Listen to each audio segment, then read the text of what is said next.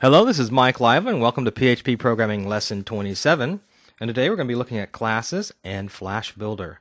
So in the last lesson we discussed classes and we built a few, but now we're going to actually take it up a notch. And I'm going to show you how to start working with Flash Builder to actually get these programs working in Flash Builder. So real quick here, we've been talking a lot about the password random method. And we started in lesson 25, and what we did is we turned our password generator into a function. And now what we're going to do, we're going to wrap that function into a class. And if you recall, all we did is add the function tags to the beginning and end. Let's go to the very end. And we actually upgraded a little bit by using the implode statement as opposed to the concatenation of a character. So that's what we did in lesson 25 and lesson 26. We're going to take that very same function now and put it into a class. So all we have to do is get our class statement and give it a name. We'll call it data test. Throw in your variables, and I'm going to actually start scoping these variables. And what scoping means, as we reviewed last time, is that it actually defines where that variable is going to live, where you have access to, and that helps with your security quite a bit. So right here we're going to scope these variables as private, so they can only be accessed within this class. But we're going to have some public methods as well. Now I'm introducing a new method I'm not going to talk a whole lot about, and that's the constructor. And typically what happens is when you instantiate the class, the instructor method runs first. Right here we have nothing in our constructor, but as we move on we'll be talking about this method more and more, and it is very important. And then we have our function, and that is just basically the random password function that we developed in lesson 25.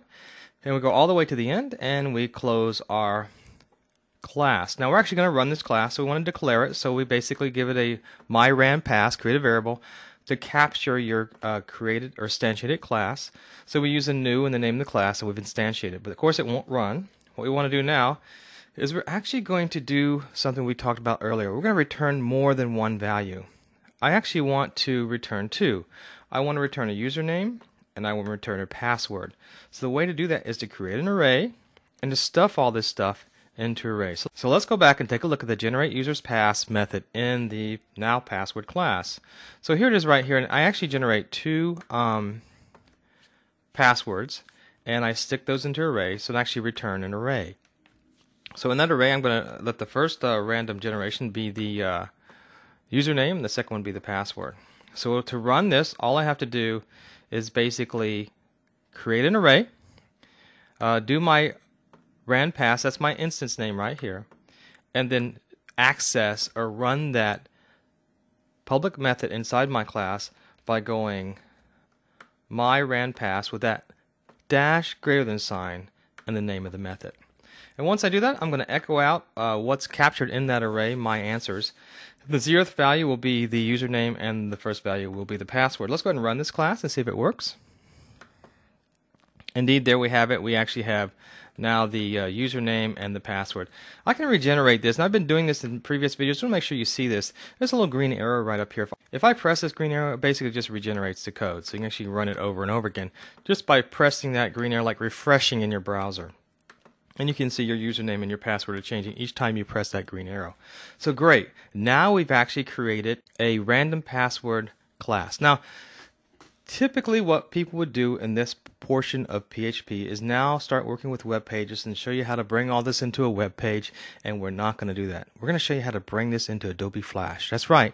We're going to use the PHP data wizard to grab this class and use Flash as opposed to HTML as our web interface. So let's get to it. So the first thing you need to do is go to www.adobe.com and download Flash Builder. So here's the Adobe site, and basically if you go to download, you can link to this particular link right here and download your version of Flash Builder. If it's on a Mac, download the Mac. If it's on a Windows, download the Windows version, and you'll get about a 60-day trial, which is pretty fantastic. And then you can either purchase it, or if you're a student, I believe you can also get it for free. So go to it, download it, just click through it as a typical install, and when you do it, open it up, and guess what you're going to see? When you open up Adobe Flash Builder, you're going to see the same interface that you've been working with so far. It's going to look almost like the PHP Eclipse environment.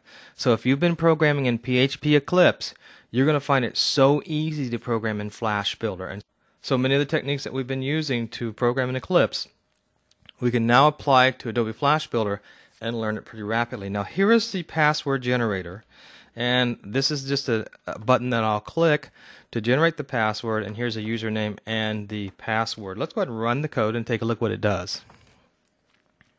So make sure you have your WAMP server turned on, and when you do, if you click here, it starts generating your random passwords. Isn't that super cool?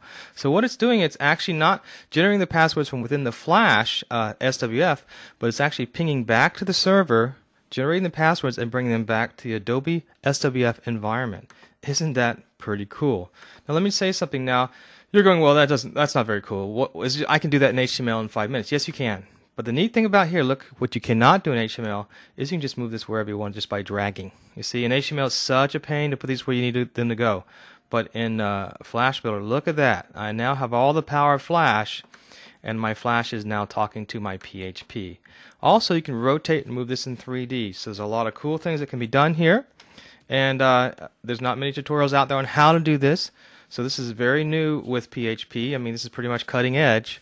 So go ahead and get everything ready, and we're going to show you now how to begin preparing Flash Builder to build your first Flash Builder PHP project.